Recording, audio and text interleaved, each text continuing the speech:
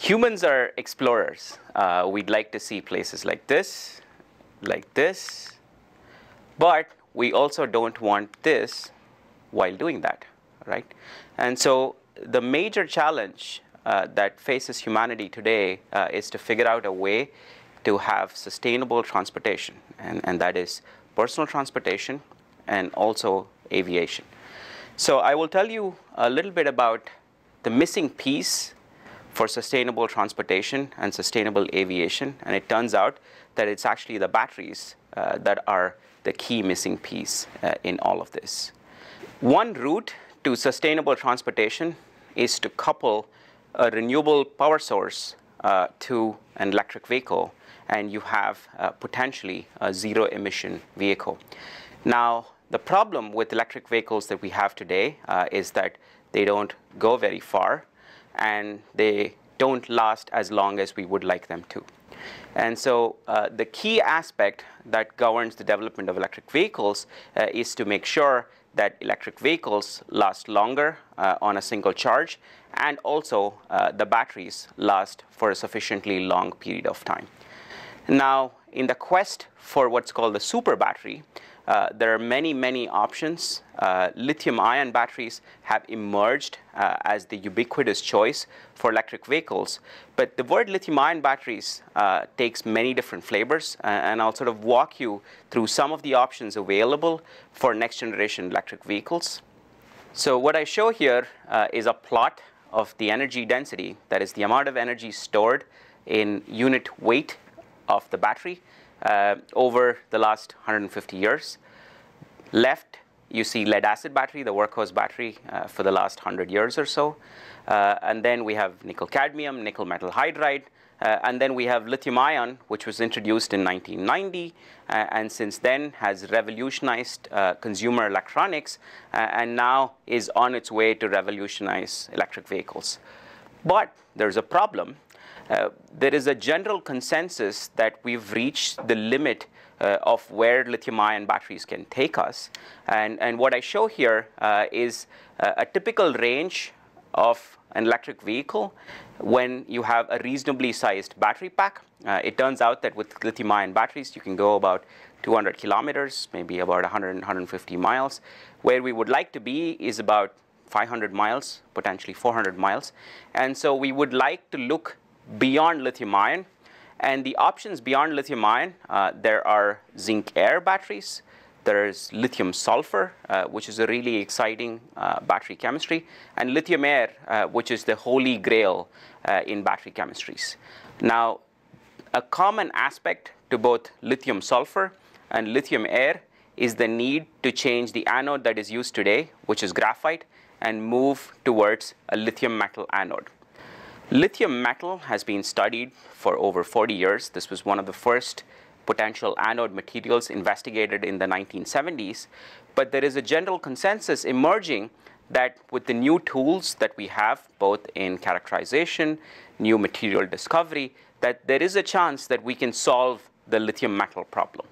The major challenge with lithium metal is that when you discharge and charge the battery, there are dendritic structures that evolve, and these structures grow in time, and eventually the anode, the dendritic structures grow from the anode to the cathode, and this causes an internal short. There is a tremendous surge of current, and then this causes liquid electrolytes to explode, right?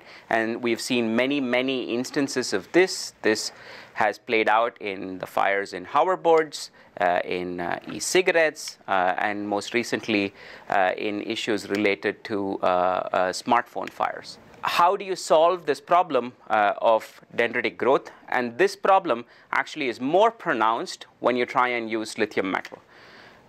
Now, these dendritic structures grow, and they are typically very hard to suppress in liquid-based electrolytes that are used today in lithium-ion batteries.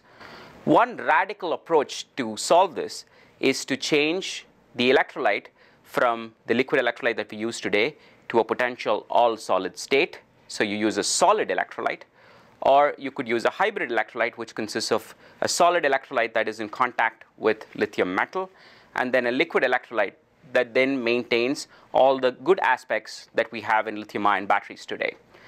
The idea of using a solid electrolyte is the following. What you have is you have a dendritic structure that is growing. Now, naively, if I put something that is hard enough against the dendritic structure that's growing, then if the material is hard enough, then it can basically suppress the growth of dendrites.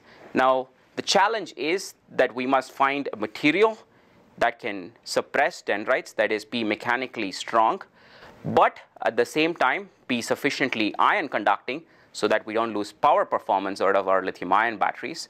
And at the same time, it needs to be easily manufacturable so that it can be integrated into the manufacturing facilities that we have in lithium-ion batteries today. And so this main issue has sort of hindered the growth of the field of solid electrolytes, but with new ways in which we can manufacture solid electrolytes, it is possible for us to imagine a way in which we can solve the lithium dendrite problem. Armed with the lithium metal anode, along with conventional cathode materials that we use today, we can reach driving ranges of about 300 to 400 miles, and this seems to be the most likely near-term solution for electric vehicles. The route to sustainable transportation is somewhat clear. However, the route to sustainable aviation is less clear. We have jet fuel that is an exceptionally energy-dense fuel that powers all of aviation today. Now, if you would like to electrify aircrafts, there's a major challenge. Jet fuels have an energy density of about 11,000 watt-hours per kilogram. The best batteries today are somewhere in the range of 200 to 300. So we have a formidable task to electrify aircrafts. But we're saved by a few different aspects. Fully electrifying aircrafts allows us to exploit some other new architectures that are possible with flights, that allows us to bring down the drag, overall drag of these aircrafts, and potentially, if the energy density is sufficiently high, we could access electrifying aircrafts. What I show here is a plot of the energy density. The batteries that power electric vehicles today are in the range of 200 to 300 watt-hours per kilogram. The kind of batteries that we would need to power all kinds of aircrafts are of the order of 750 and above. We have no such battery chemistry today that can provide energy densities of this scale.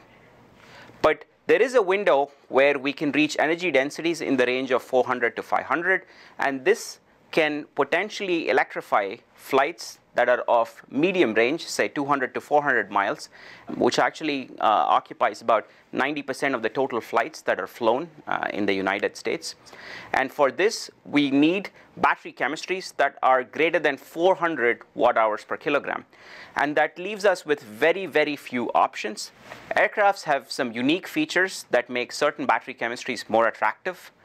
Aircrafts have onboard oxygen systems.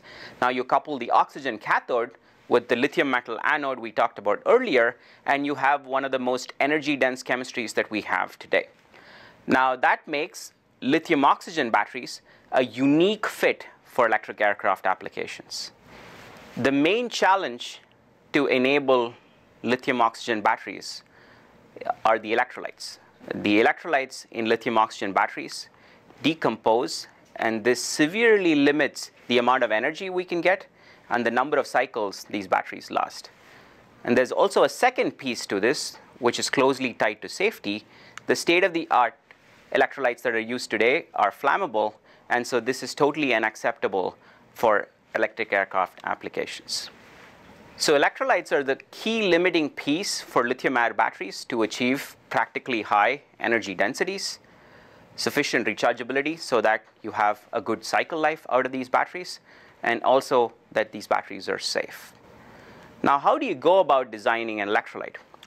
And it turns out that going about discovering electrolytes has been a rather Edisonian process.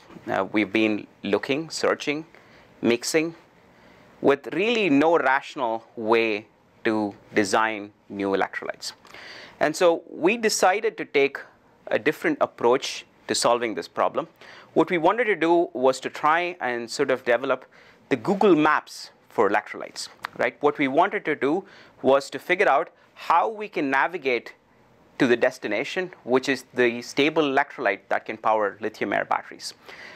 The approach we've taken is to use data, to use big data, and use that to drive electrolyte discovery. And so this involves three key aspects. First is datafication, which is essentially compiling data, simulating new data, using experimental data as input to guide our discovery process. And when you have large amounts of data, trends emerge. You can make discoveries automatically from the data. Now, in order to do that, you need very, very powerful discovery tools. These discovery tools could be visual discovery tools. These could be discovery tools that involve searching over the parameter space, finding anomalies, finding similar candidates. And once you have the data and once you have the discovery tools, all you need is the fundamental science that allows all of this to come together to discover new electrolyte candidates. And so with this in mind, we've launched this tool called SEED, which stands for System for Electrolyte Exploration and Discovery. The SEED tool has over 50 million electrolyte attributes. And with this, we've found numerous candidates that are exciting for various kinds of battery applications, including lithium-air batteries. And we hope that through this data-driven approach, we will find a stable electrolyte that can make lithium-air batteries achieve the energy densities that we want, have the rechargeability that we desire, and be as safe as we would like them to be. And with those lithium-air batteries, we could hopefully power electric aircrafts like this to fly 200 to 400 miles. That's the first frontier. And then hopefully, through careful engineering, it is possible to access energy densities. And that, coupled with collaboration with aircraft redesign, it is possible to electrify all of aviation and make aviation also totally sustainable.